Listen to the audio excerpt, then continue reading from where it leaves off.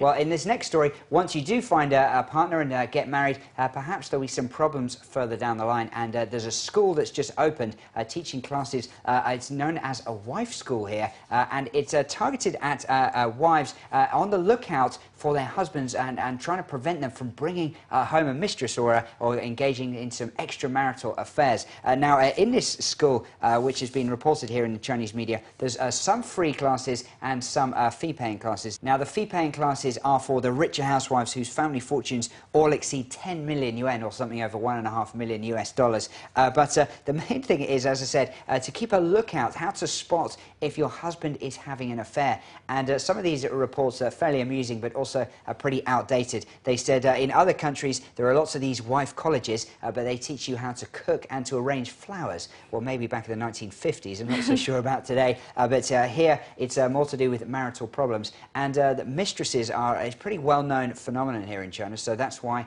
I guess some of these people are taking classes about how to prevent the occurrence. Just some practical information. Yeah.